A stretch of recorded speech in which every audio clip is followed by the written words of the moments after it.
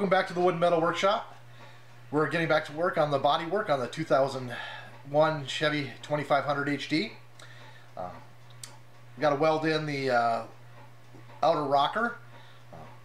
Still have to get that fitted. I haven't done that yet. But first thing up, and problem I was having with some of the other welding, was that I was using 035 wire, and it's a little thick. Too much voltage, it burns through a lot. I do have a spool of 023 wire that I had picked up to do this project. I don't do a whole lot of body work and sheet metal work, so I didn't have it on hand, but I picked it up. And sometime over the last 25 years since I've last used 023 wire, I lost the drive roller for 023 wire. So had to wait about a week and ordered this in from my local welding supply. They got the roller for me, so I'm going to show how to switch over the spool, and we'll get some welding done, or fitting and then welding. So be right back. Alright, first thing we have to do is stretch out the leads. So I'm going to get the lead stretched out here, get the ground out of the way.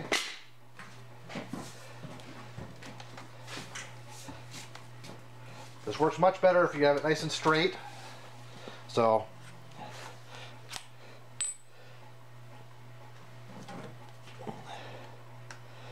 going to cut there, take the little ball off the end, remove the contact tip,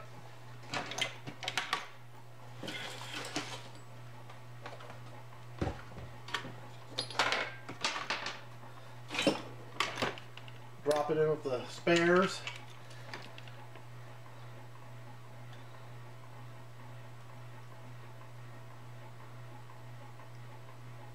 This is an 023 tip, so got that ready. I'm going to lay this out.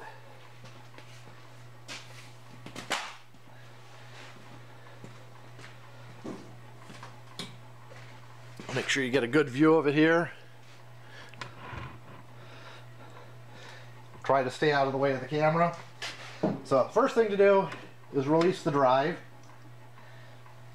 A lot of guys will just cut this off and pull it out of the gun. I don't think it takes that much work to roll it backwards, and that's 12 feet of wire that I can use for something else.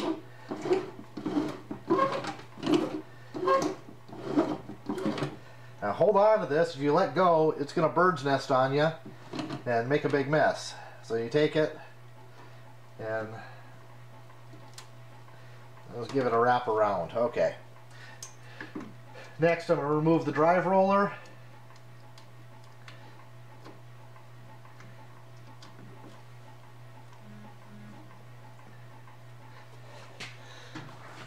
Here's this one's 035, 045. Or I should say it's yeah, this one's 035, 045. The new one is 030, 35 on one side and 23, 25 on the other side. Put my little plastic adapters in here. Okay, on this one, the drive side that you're using goes to the outside. Yeah, dirt off there too.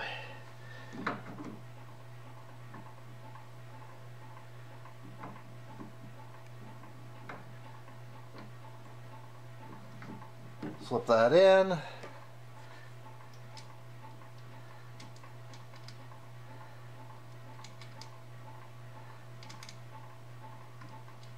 Thread the wing nut back in. Actually, I guess this is a wing bolt.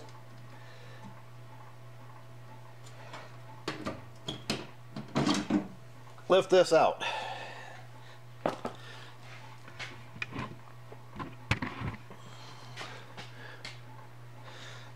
Alright, on this machine, it has a drive roller that comes out. Set that one to the side.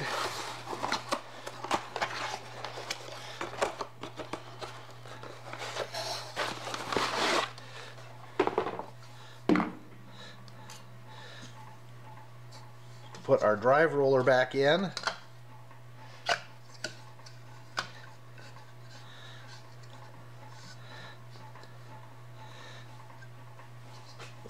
Then we'll set it back in the machine.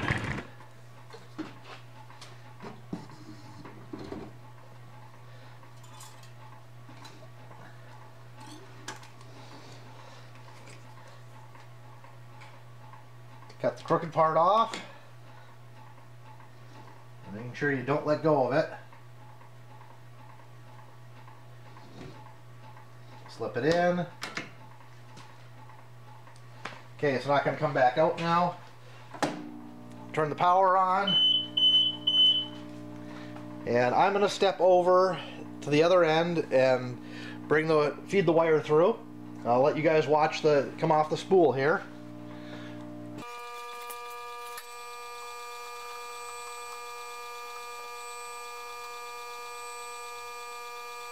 Looks like it's feeding nicely. You want to keep an eye on it while you're feeding it through, because if it gets caught in the liner, it can make a big mess. Especially with this thinner wire.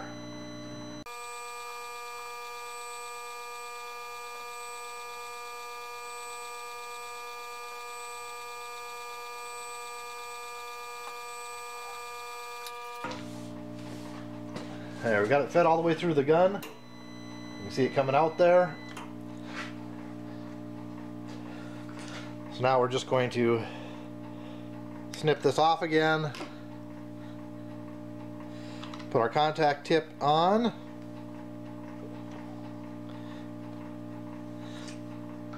I like to give it a little snug. Our nozzle's clean, ready to go. Slide that back on. We're good to go. I'm going to grab a piece of sheet metal and give it a little test run here. So that's how you change out the wire on a Lincoln SP 250. This is an old machine, but all the machines are pretty much the same as far as how you change out the wire on them. Like I said, this is designed to take 35-pound spools or the 10-pound spools. So that's where we're at, and let's get some welding done. Just got a little piece of sheet metal here. I'm going to quickly take the paint off of it.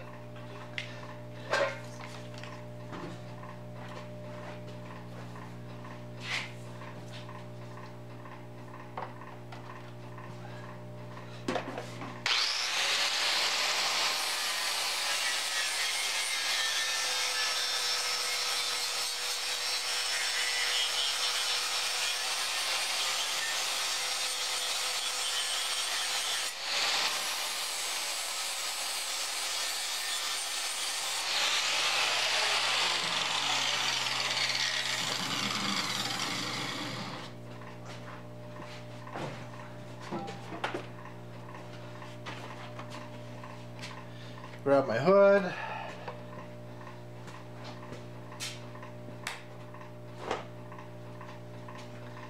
And a glove, and we're just gonna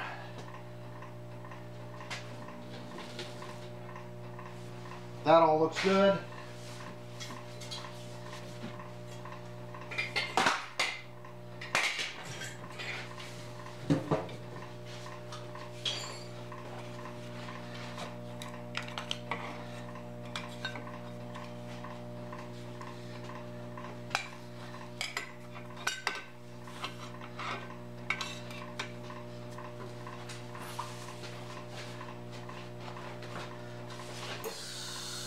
Just going to run it a little bit to get the gas to the end.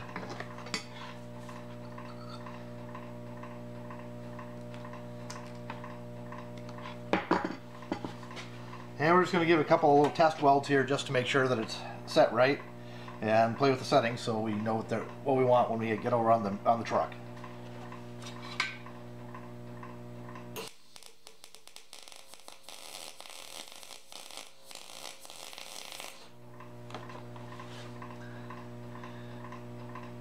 That looks a little cold.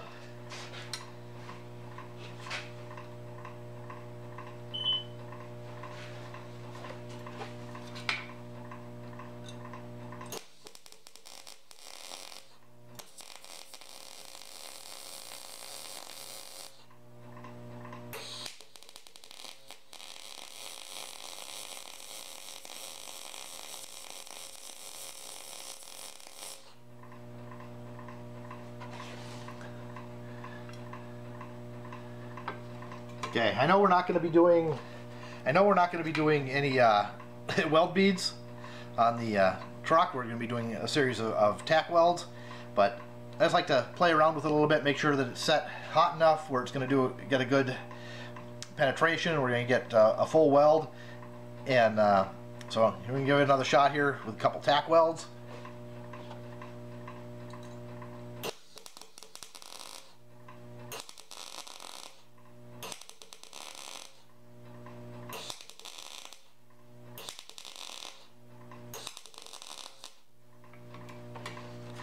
Take a look at those. See, that's still a little cold.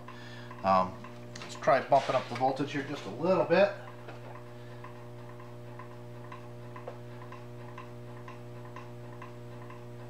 We're at 15.9. Let's try 16.5.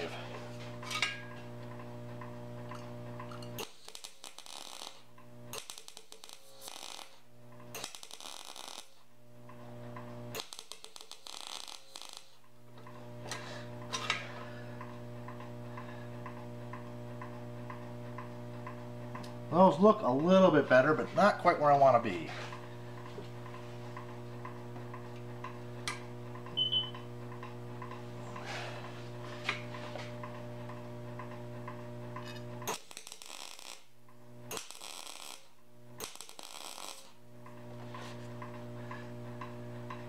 There we go. That's what kind of what I want to have here, so you can see it right there.